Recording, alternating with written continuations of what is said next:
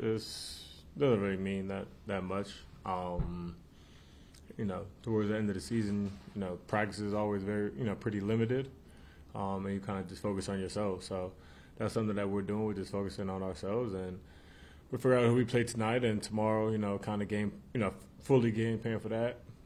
We looked at film from both teams and stuff like that, matchups and all that. So I think we'll be prepared either way, but just a waiting game.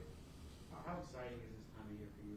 We just had to go through the rigors of this whole season. Now we're here, playoffs. No, very very exciting. Very exciting. Obviously, this is what you work towards the whole year to get in this position. So it's good vibes all around. Good weather in the city, the sun shining. Mid 60s now, so it's good time for New York. I think they're going to play very similar styles. Obviously, both really good defensive teams. Teams that's really going to pack the paint, force us to make shots.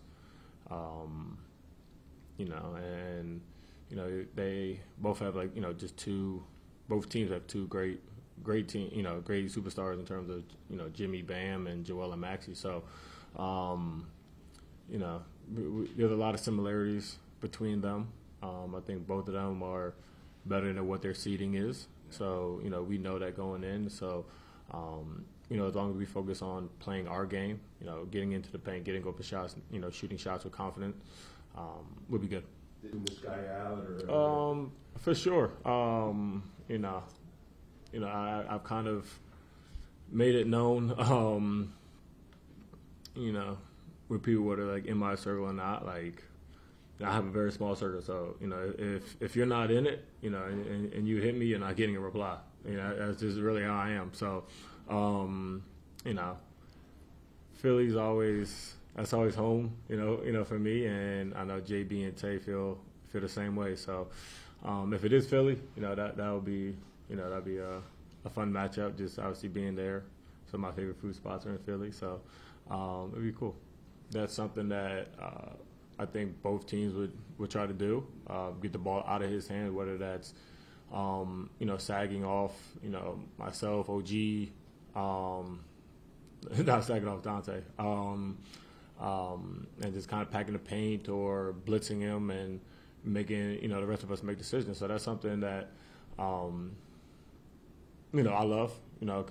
Just going out there, especially when he's get blitzed, getting to the middle of the court and kind of being that decision maker. Obviously, I got Vay, who's a good finisher at the rim. Dante, who's shooting 40%, on one side, and OG, shooting 40% on the other side, or Bojan, or whoever it is, Deuce.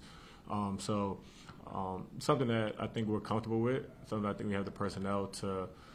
When they do that, we're playing 4-on-3. Sorry. So it's something that we're comfortable with, and I think the biggest thing, when he doesn't get blitzed and teams sag off, we got to make sure, myself included, that we shoot those shots, shoot them with confidence, and knock them down. Honestly, a lot of it's off me. Teams are playing off of me or sagging in, so putting me in that action, making guys defend. And then when they put two, I think I'm a pretty good decision maker, in that short pocket area. For me, it's kind of like, I love getting out of transition. The court's open. I get to kind of just play my game carefree. It's very similar to that. When I get the ball in the short pocket, I have space. I'm able to make decisions. So it's something that I'm very comfortable with. When guys sag off me, like I said, the screen, or you do quick dribble handoffs where, you have a naked handoff because someone's sagging off. So I think that's something that we're definitely going to look to do. And like I said, especially in that starting unit, if we go to that, you have Zay flooding the baseline, and you got two guys shooting 40% on both corners or wings. So something that we're very comfortable with, something that JB wants to get into, more. And I think, you're going to see that, with whoever we play, and at the end, and then we just got to execute.